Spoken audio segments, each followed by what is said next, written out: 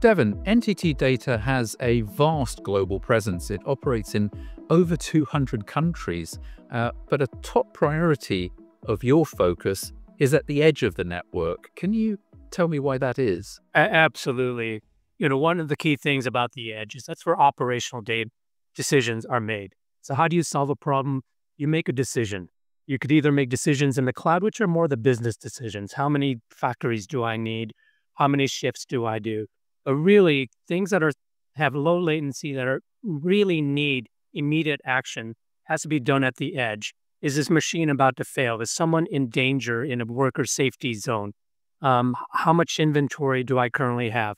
These things need to be processed at the edge. So it sounds like the edge of the network is super important. It's almost like this sort of sensory zone where a lot of the information is pulled in. But how can you use that information in sort of innovative ways or in strategic ways? One of the things that we're doing is with our great partner Cisco, and we're embedding our global cellular connectivity into the Cisco wireless products. Why is that important? If you think about it, one of the key decision things, if you take an extension of Occam's razor, is the simpler things are, the more people are going to adopt it. Right now, connectivity, creating the edge is hard.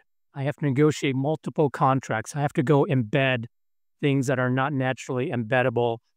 And when you make it all in all-in-one solution, such as us embedding into Cisco wireless products, it makes it very easy. I don't need to send people to multiple sites, multiple countries. I can just have everything packaged. Someone puts it in. It's already connected. It's to the dashboard. I can put the blue wire in or not. And then all my enterprise configurations are there for whatever I need to deploy. Devin, one of the things which I'm really excited about is the digitalization of heavy industry. I mean, for me, that's sort of the $45 trillion market. It's a fascinating, substantial opportunity. What do you think the biggest challenges are that those companies face, and how is NTT Data helping them to tackle them? The challenges that each particular vertical has, because it's unique. You can't take a one-size-that-fits-all approach in solving problems. I think one of the challenges is really understanding what the key business problems are and then fitting a solution that is tailored and bespoke to address those challenges. And, some of the things that we run into, key issues, how do you get out of the pilot phase? And four things, legs of the stool to get out of the pilot phase are very important. One, obviously, there's a technology. What's the right technology to solve? But as part of that is, what is the ROI? It has to make sense. Everybody wants a Bugatti, but they only have a Honda Civic budget. So the thing is, what can I solve with the constraints of what you're willing to pay? The third one, first question I always get is security. You're putting something in, how are you going to maintain security, especially OT-IT integration?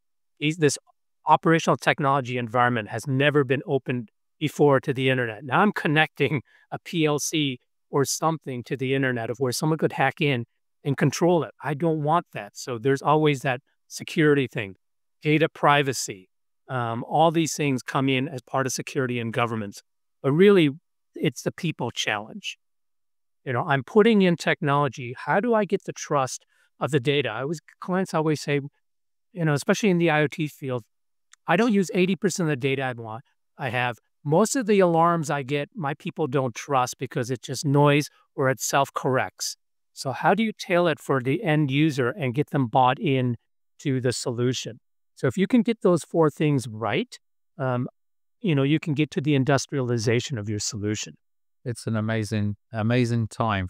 And you've really pointed out both the opportunity and the challenges so eloquently today. Devin, thank you so much for joining us.